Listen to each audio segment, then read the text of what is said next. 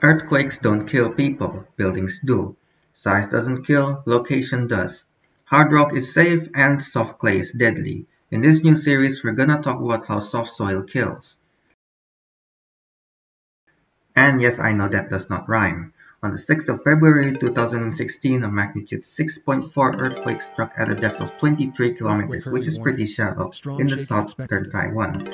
Shaking extended far west, strangely, and CCTV footage shows the ground rocking violently in Tainan, causing buildings to collapse, over 30 kilometers northwest from the epicenter. Meanwhile, 30 kilometers southeast from the epicenter, the ground only shook mildly. Why was the shaking and damage so severe in Tainan?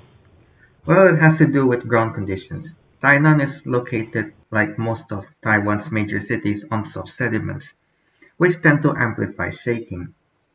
Thing is that the earthquake's epicenter is actually on mountains. Mountains are hard, they're made of rock.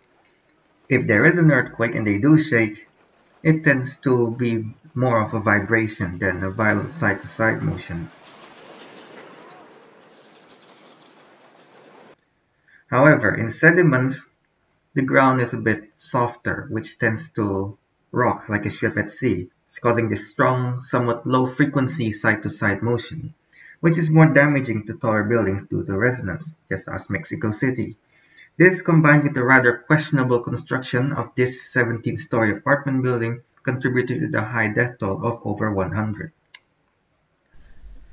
This is a good example of soil amplification and resonance. It's also a good example of how shaking patterns for earthquakes are often more complicated than simple circles that get weaker with distance.